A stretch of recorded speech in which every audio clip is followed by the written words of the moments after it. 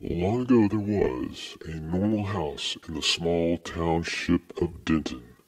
On the Street of Oaks sat a manor named after its keeper, Lord Shiply. And Shiply Manor was a place of great merriment, bold song, and chicken dancing.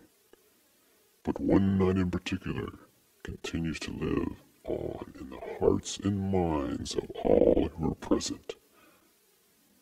It is so famous that people who were far away claim they were at Shiply Manor.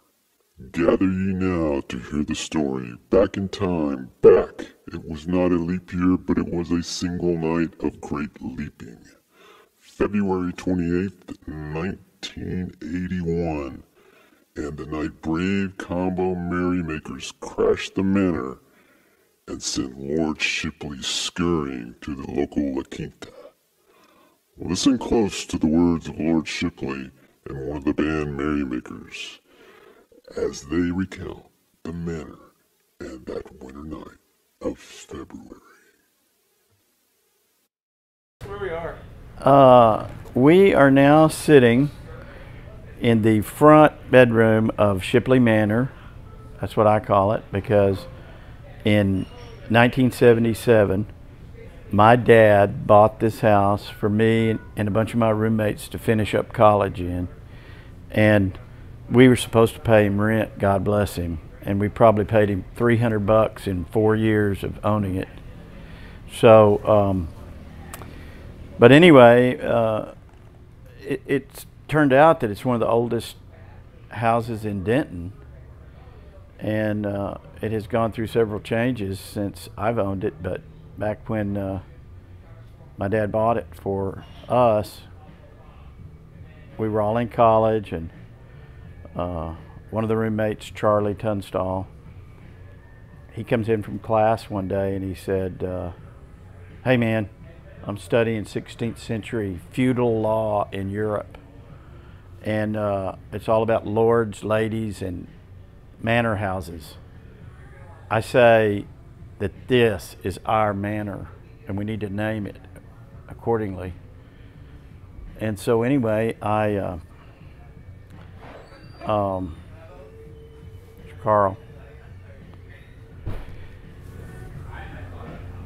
Hey, bud.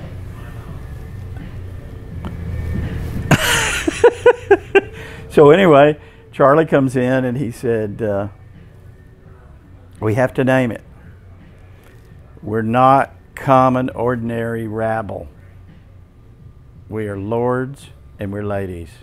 And take your pick. We had a bunch of ladies come through here. But I told Charlie about this recurring dream I had where, hey, Carl. Hey. Carl Finch just walked in. Founder and lead man of Brave Combo, the famous group that was playing here at Shiply Manor the night that the floor caved in. Yeah. So we're getting a story from me about how I acquired. Is this the room or is that the room? That's the room in there where the floor caved in. Yeah, this is it. Oh, yeah.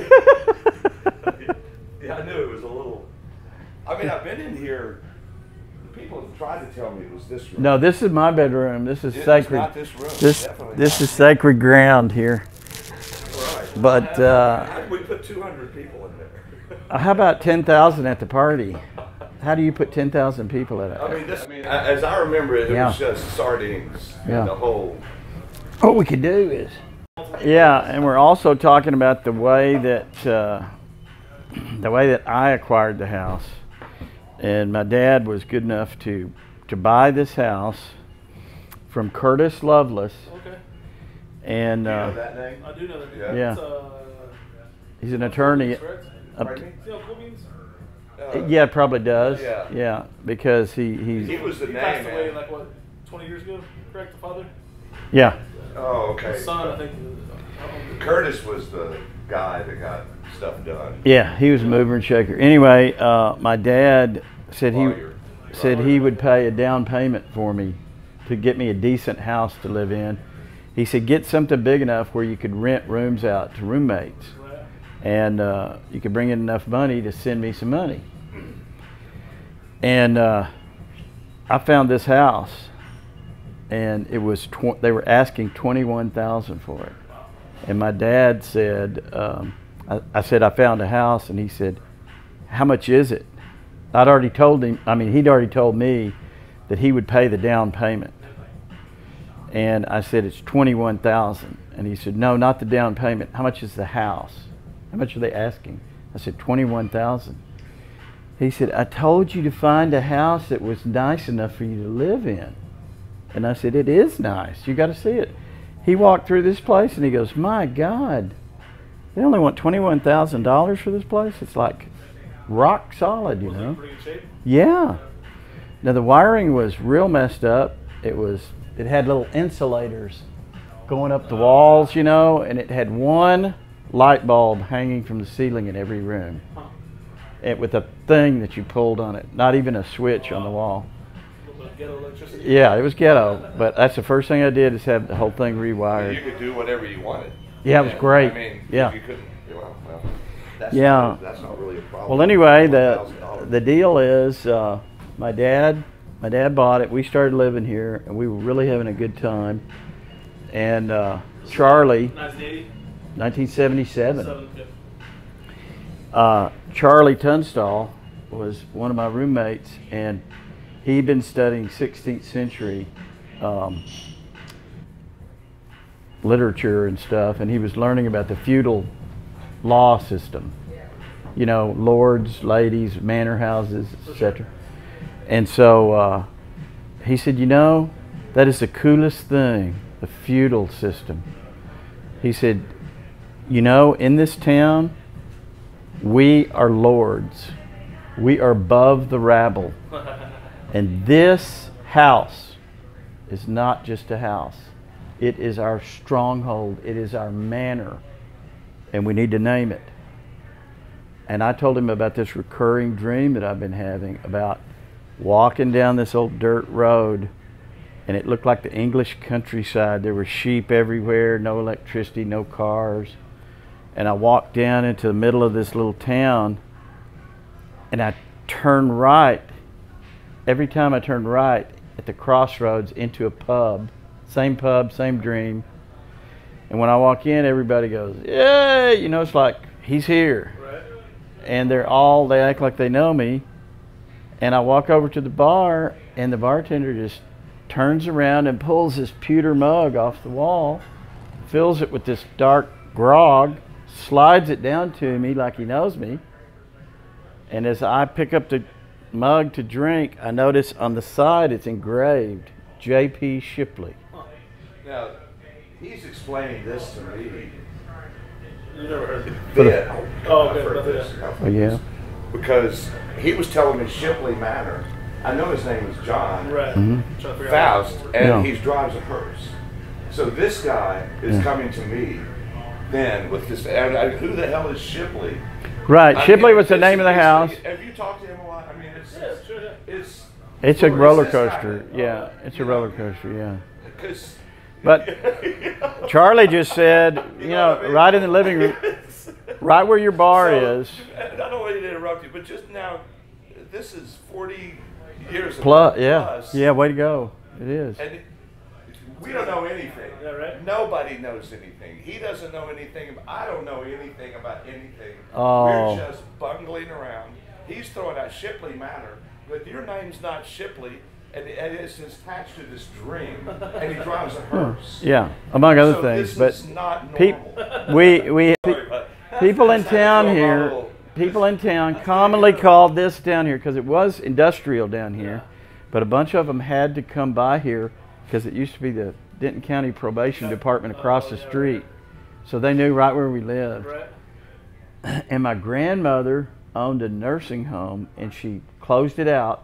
And in our warehouse, she had all these hospital beds and these wheelchairs, and they were antique.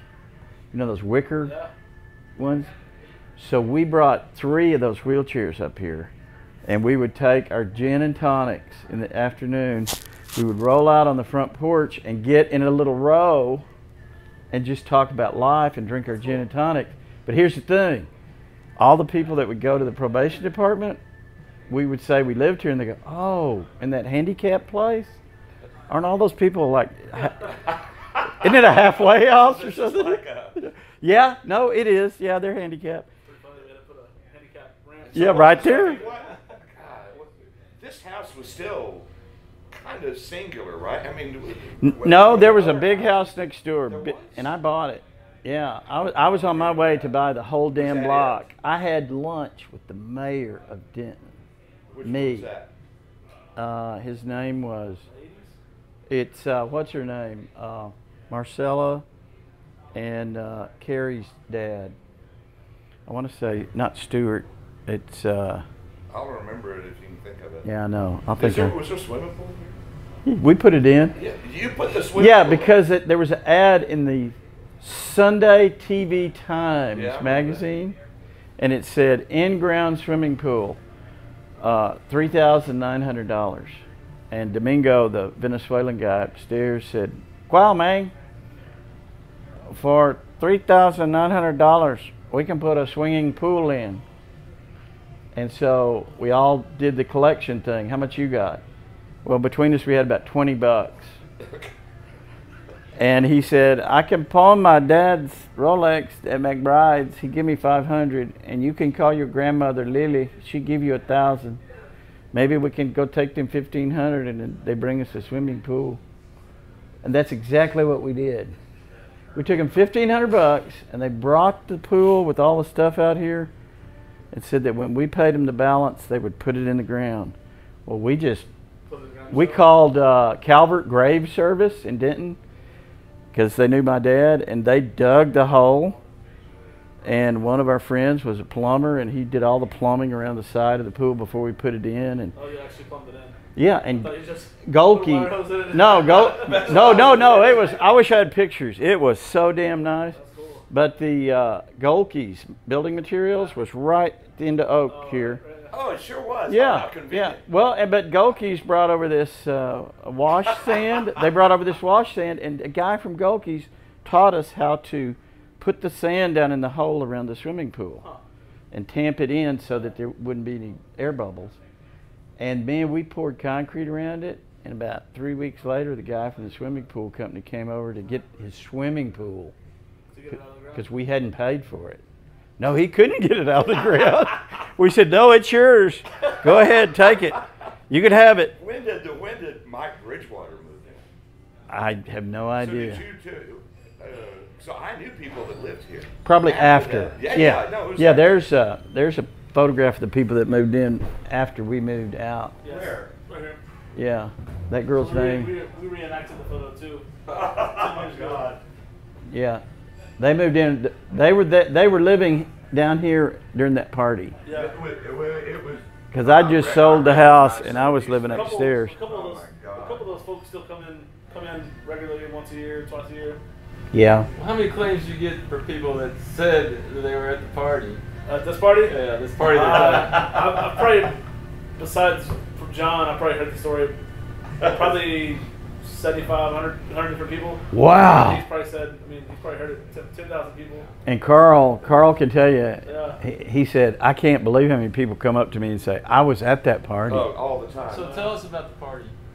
Okay. So we're I fast pretty forward. much What year? saved the What year did that house. party happen? I was No. standing on The street first with- party happened in 1978. Yeah. The first party happened in 1978. And it was called a class reunion, not the class reunion. And it just meant a class group of people, which is, there was nobody with class that ever came to it. But anyway, that happened in 78. There was one in 79, one in 80, one in 81, one in 82.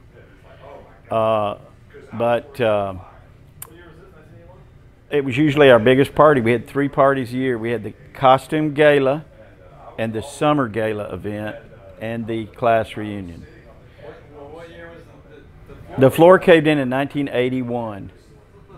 That is the very first class reunion invitation. We had no contacts between here and there. We mailed these out. We had a mailing list of like 500 people. We didn't have a vehicle. Yeah. We were hauling our shit around in an open. That's the summer gala event wagon. 80. Even like going to Dallas and Fort Worth, we were in an open wagon. If it rained, we had to cover. Here is the second so we bought annual class reunion. And if you notice, who is your host? It says right there, Lord Shiply is your host. You could bring this with you and get all kinds of benefits. If you're lucky, you get to spend the night with Lord Shiply. Yeah. Yeah, I have some of these. Do you really? Yeah. Do you know how rare they are? I can well. Look at this. I know they're postcards. That's the coolest thing. And this one. Postcards. So, oh, you do? Yeah, they were invitations. Well, you know. And this guy right here is my alter ego. That's Lord Shiply. And when I'm telling you I was not a humanitarian, That's just not the one this is who I saw when I looked in the mirror. And that's an evil individual. Was this the event? That is the costume gala number 2. This is not the. This is the. No, I don't. Isn't the one I have. I don't have yours for that part. Yes, I do. No, there were 3 bands playing at that party that night. We started off with 2 not so famous bands who played for beer, and then we came into the high caliber Brave combo. And this was 1981, so they'd been established for, what, a year or 2? Year and a half. Year and a half, in 1981. They pulled down this huge fee of $400 for a party. And I said, how about let's make it 5? Because I wanted them to think I was rich, and I had to go scramble for the extra $100. But anyway, the point is, I knew Carl from playing down at Benny's and different things like that, and knew how great Brave Combo was. They came in and the place lit up. It went nuclear because they play nuclear polka. And so the whole place started bouncing up and down, and all of a sudden we heard crack, crack, crack. And the room where the band was and everybody was jumping up and down dancing started to cave in, and it was almost like the walls started to move a little. And I had my girlfriend and my sister on each arm, and I had a room reserved at the La Quinta downtown, and I said, I'm out of here, let's go. And I looked at Carl, and he kind of had a panic look on his face, and that's the last time I saw him till I saw him at Benny's like 3 months later. So let me get this right. The owner of the house with 200 people inside just, all right, I'm out. See how good luck. Well, yeah, but I mean, we had been through, to this point, 11 kegs. Oh, wow. And we had a pickup truck going back and forth. Corkscrew? Yeah, down to the Corkscrew. We get two kegs at a time. And there were guys out there that were masters at the art of floating those kegs, you know, and getting more juice out of them, you know. Have you ever floated a keg? Oh, yeah. Okay, well, you have to be broke to do that, because that's the real headache part down in the bottom there. But anyway, the point is, when I took off in a rare fit of cowardice, I took off and left Carl here with it, along with a bunch of my other friends, and had a great night's sleep. Tomorrow. And yeah, the next day we came down. We had it fixed by 2 o'clock, and I would like to say the guy's name. My close dear friend who's passed on now, Jim Cunningham. He came in here, and with some help, we got under the house and jacked up the joists, patched the joists, and we put a post under it, and there was no way it was going to move. And to my knowledge, it's been that way since we fixed it, and that was 1981. So however many years that is. But anyway, that's a story of the floor caving in at a great party at Shiply Manor, and this place and those 3 guys. It was Lord Shiply, Sir Charles, his loyal knight, and Domingo, the Venezuelan guy upstairs that didn't understand either one of us. He couldn't figure out why we wanted to call ourselves Lord Shiply and Sir Charles. All he wanted to do is drink all the time and welcome in the new Puerto Rican co-eds. but that's what we did. We got through college that way, and we lived in this great old house. And it seemed like we were here forever, and we were only here for like 3.5 to 4 years. Did you have a lot of good times? We had 4 years of great times. I mean, even when we were flat broke, busted, we were having a giant party here with everybody just walking in, bringing beer and stuff, and we would just throw it in big tubs and throw ice over it and just have a blast. Because if Brave Combo hadn't been so damn famous, they never would have got paid that big money. Because That's probably twice what we've been paid. Yeah, he was getting to me. He really did. He went up $100. Now, when I'm sure I would like to say this, when I made the deal with Carl, I was working for a limousine service as my only real steady income, and there would usually be limousines out in the front yard, parked in the front yard. And I asked Carl the night of the gig, I said, "Hey Carl, do you want me to send a limo for you guys in the band?" And he said, "Why?"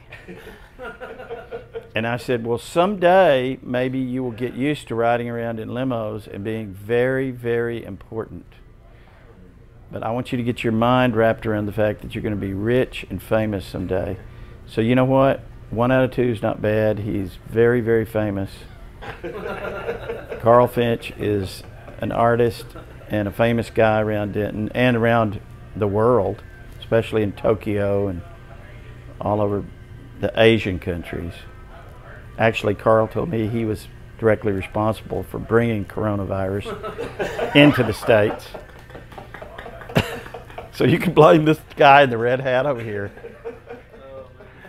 Anyway, okay, is that good? Yeah, that's great. Okay. Whatever other memories you have. Okay, let me think back. This guy John Foust was getting in touch with me, and he was talking to me about what he wanted to do, but he was a storyteller too, so he was kind of just an entertaining guy to watch. Even back then, you still had your style, and so I'm hearing about Cadillacs, I'm hearing about hearses, I'm hearing about his name is John Foust, but I'm hearing about Shiply, and I'm thinking, is your name Shiply? And so then there's this story about a dream, and anyway, so I think I remember the $400. I think I remember. I don't know. Well, I remember that we got paid $5, but you went up. I mean, that was a rare thing. Yeah, because I thought you guys. Well, I appreciate. Well, he was full of praise and loved Brave Combo, and he's right. You know, Benny's was the epicenter of things, and I think a lot of people don't realize too that, man, we were out rocking and rolling until 2 in the morning, all the time. Clubs closed at 2. Benny's closed at 2. Midnight was packed, and people were out on the street at 2 in the morning everywhere. And that's after Denton got the wet boat. I know that when we started playing Benny's, we had to play till 2. Yeah. And every place we played till 2. All the way up till 2 o'clock. Some places we would go till 2:15, 2:30. I don't know when everybody got wimpy about late nights. Like suddenly everybody thinks midnight's late. I mean, that's the hardest thing. Anyway, this has nothing to do with that. But so you get a little feel about this. Everybody was just doing what they were doing by the seat of their pants. You know, you had an idea and you just followed through, and the times and the vibe allowed you to do it, and there was just crazy stuff everywhere. So it wasn't weird that we were asked to play a party, but it was just weird dealing with him because it's very vague. Things are vague and in a story land, you know, and he's engaging, and it was fun to be around. So we finally got down to what we were going to do, and I knew it had I kept hearing something about a reunion, but I never really got that.